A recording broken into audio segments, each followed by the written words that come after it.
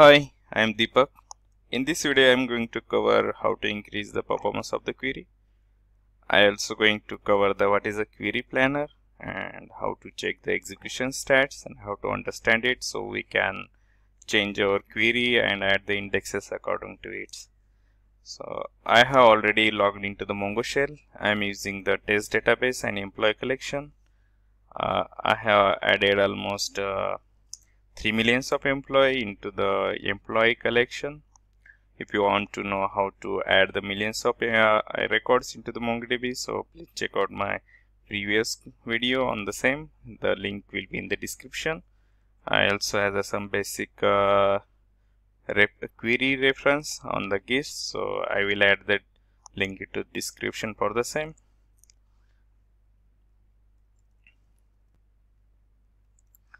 So let's check out like how our documents look like. So it's I have documents with the just name and department field for sake of simplicity.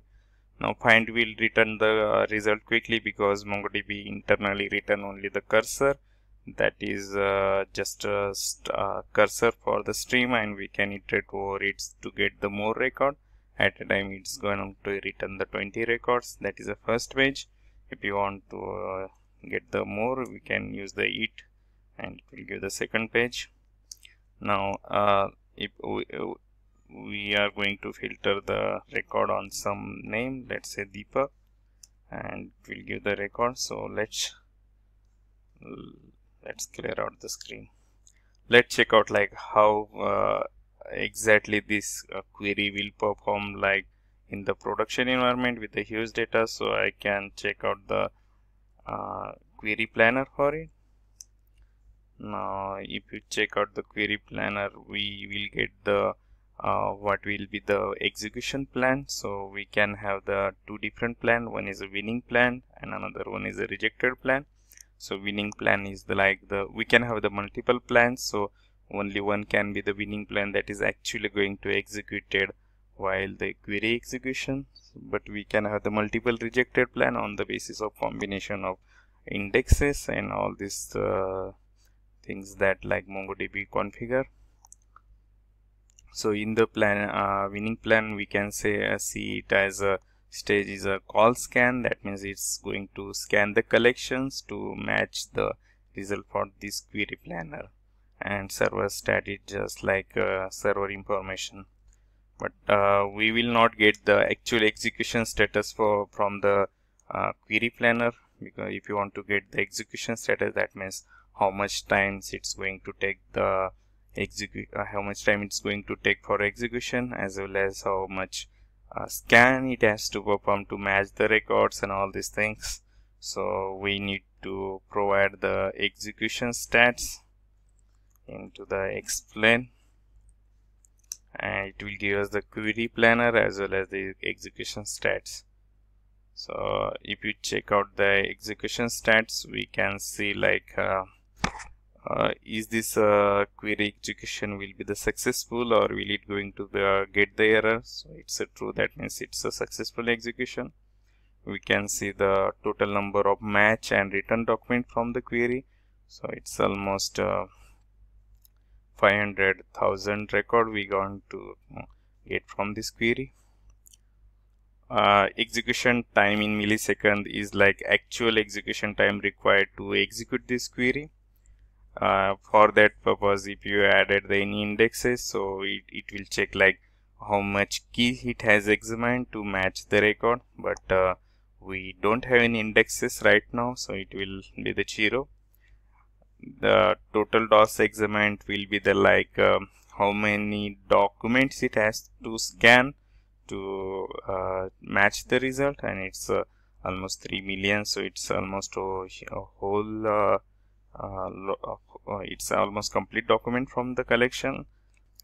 MongoDB can have the multiple stages for to get the result. So it's as a parent and child stage as a hierarchical tree. So we can see we has a stage as call scan, so that is a collection scan stage, and this is the only one stage we can see because we don't have any complex query as well as no indexes.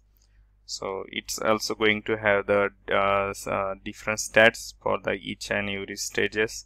So in this stage we can see that the total number of returns record will be the almost same as the total record that we are going to get in the finally.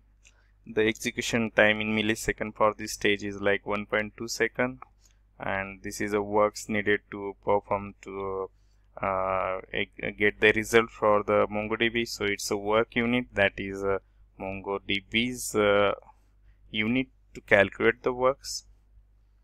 Advanced means like the how much MongoDB has to perform. Save states is like MongoDB can save the some result in between the execution of queries, and it has to it saves the state as well as restore the states to get the query execution.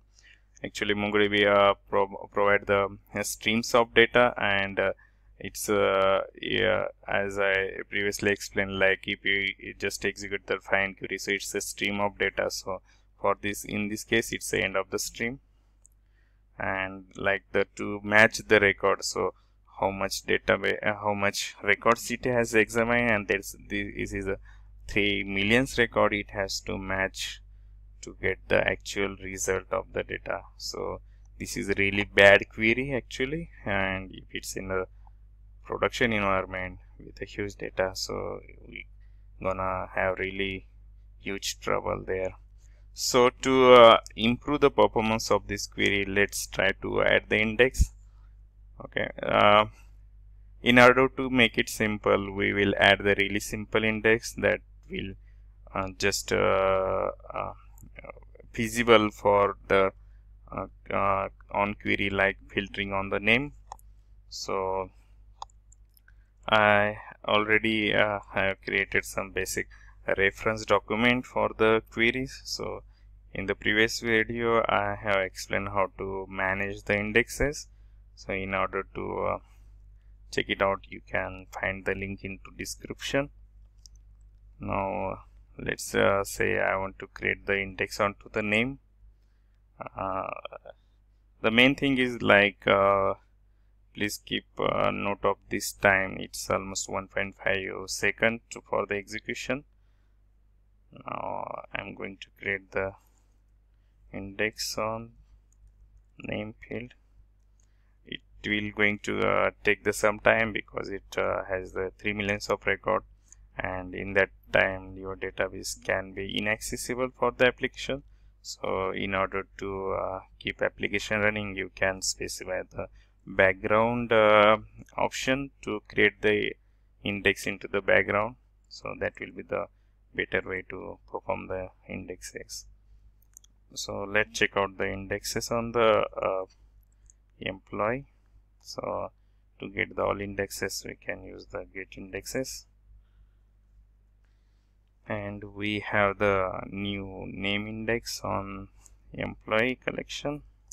Now let's check out the same query execution stats, and here we go.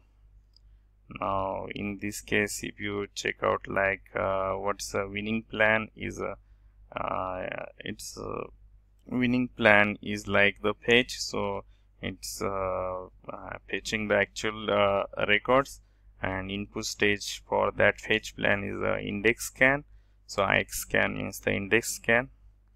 So it also shows the which index going to use for this query. We can see the name underscore underscore one is the index name, and we will get to know like what is a bound index bound for that query. So it's like lower bound will be the name Deepak, and the higher bound will be the same thing.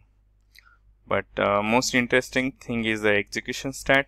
So the return record will be the same as previously. So it's almost the just somewhat less than the 500,000, but the execution time in millisecond is just like 502. So it's almost reduced by the 1 second, that is 1000 millisecond. So now we can it's You can check another thing is like total key examined. So it's actual key examined from the indexes, and the total docs examines is the actual docs going to examine by the MongoDB to get the result, and it's almost same. So that means we are getting the direct data from the indexes, but and not from the collection scan. So we can check out the whole different statistics as explained to the last things. And this is how we can apply the indexes onto the MongoDB and increase our performance of the query. Also understand how the execution stat for the query. In order to create the right indexes for the queries, we need to understand the different types of indexes and how these indexes work with the queries. So to get the more information, please check out the MongoDB manual, and thank you for watching.